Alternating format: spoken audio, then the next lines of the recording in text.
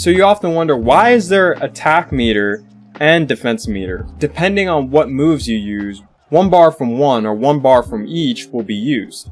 So for example, if I knock Katana down, and Katana decides to do wake up 3, she spends a bar of attack and defensive meter. The bars regenerate over time, but you still have to manage your meter because now, see how I have no bars? I basically cannot get up with a wake up attack. Another one is because sometimes the bars will change the properties of special moves. So for example here, when I'm playing Katana, if I do an enhanced fan toss, I will toss 2 projectiles instead of 1. And if I set Joker to duck,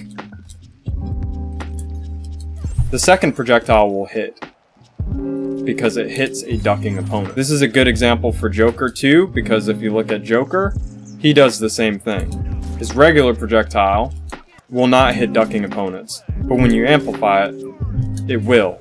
And as you see there, this one also costs a bar. So those are examples of why you have attack and defensive meter. Each one is used for different properties of attacks, and definitely use them to the best of your ability and give yourself the upper hand in Mortal Kombat 11. If you have any questions, feel free to comment in the comments below. Don't be shy, I'll help you out. Everyone started somewhere. If you liked the video, hit the subscribe button and have fun playing MK11. If not, have a good day and finish him!